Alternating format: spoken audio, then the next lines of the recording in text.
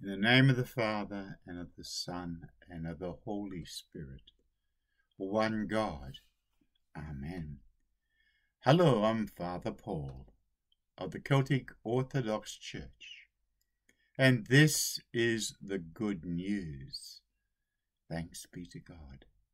The scripture reading today is taken from the Gospel according to St. John chapter 15, verses 1 through to 5. I am the true vine, and my Father is the vine-dresser. Every branch in me that does not bear fruit, he takes away, and every branch that bears fruit, he prunes, that it may bear more fruit. You are already clean because of the word which I have spoken to you. Abide in me, and I in you.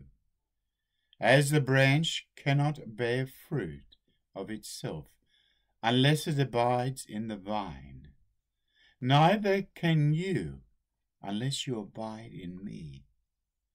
I am the vine, you are the branches. He who abides in me and in him bears much fruit, for without me you can do nothing. Glory to you, O God.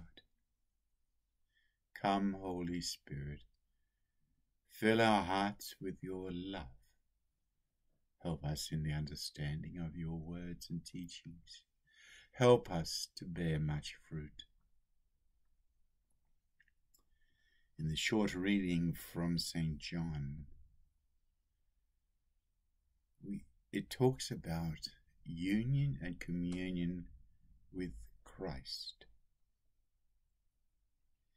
As followers of Jesus Christ, as his disciples, we need to be in union with him, in communion with him, as was the example of the vine, the grapevine. Jesus is the vine. We are his branches. From us, it bears fruit. The source of the life comes from Jesus Christ. If we do not have this life in us, we die, just the same way as a grapevine would. If we do not bear fruit, as Jesus was saying, the vine dresser, which is the Father, will cut us away. But we don't need to, as Jesus said, because of the Word of God. From the Word of God we bear fruit. Yes, that's important for us. And this is why it's important for us to read the Word of God. And from reading that, we are being fed. And from that we bear fruit. Good, healthy fruit.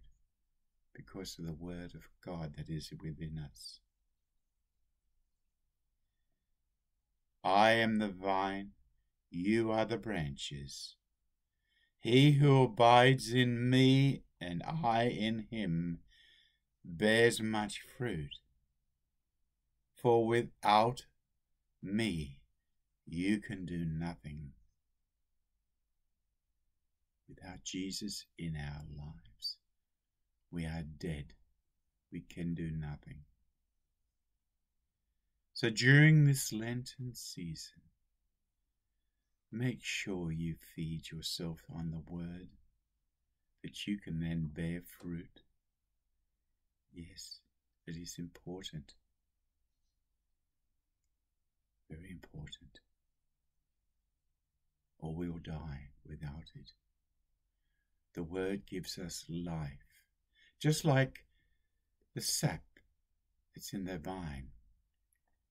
You cut that away, it's dead. It just reminds me, the other day I was pruning our grapevine, and you could see where the branches were dead. and you just cut them away, and there's no life in them. Good only for the fire.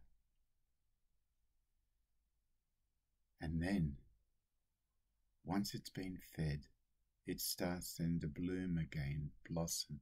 You'll see the green buds coming out, and eventually the grapes as well, being fed. So we should feed ourselves too on the Word. Feed ourselves also with the precious body and blood of Christ.